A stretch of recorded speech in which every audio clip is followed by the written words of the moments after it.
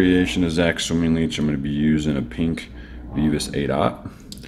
You come in, catch it right behind the eye of the hook there and the bead. The tail and the body on this are going to be this J. Ferrers translucent swimming hackle. It's a fantastic material for leeches and for a lot of other stuff.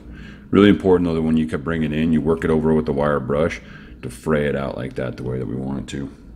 So I've got a smaller piece here I'm going to bring in. I'm just going to catch it right behind the bead, a couple thread wraps here, and then take it, work it back over the top of the hook shank, right up to the bend of the hook, and just let that hang out. Then I'm going to bring in a second strand of the material.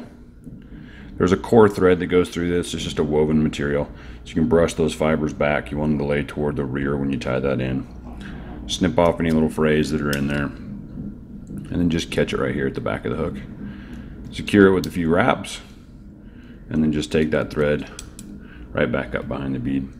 Now this stuff will tend to slide back and forth as you catch fish and you work through fish, so always make sure to take a little bit of Zap-A-Gap, put a little bit of that on the bodkin,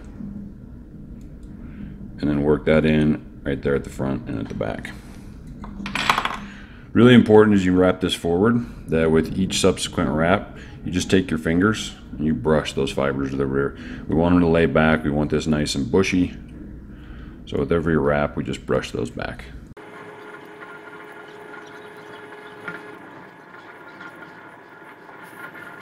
When I get right up behind the bead, I want to take a good 2 or 3 wraps really to fill that gap behind the bead. Make sure that it seats the bead properly so it's not wiggling or moving back and forth. And then once I've got that taken care of, I'm just going to drop that thread over the back side, give it a nice tug, stick the nose of the bobbin up in there and lay down a few wraps. Snip that off. At that point I can come in, whip finish the pattern, and cut my thread. And then I'll come in with the brush and just make sure that I work those fibers out a little bit.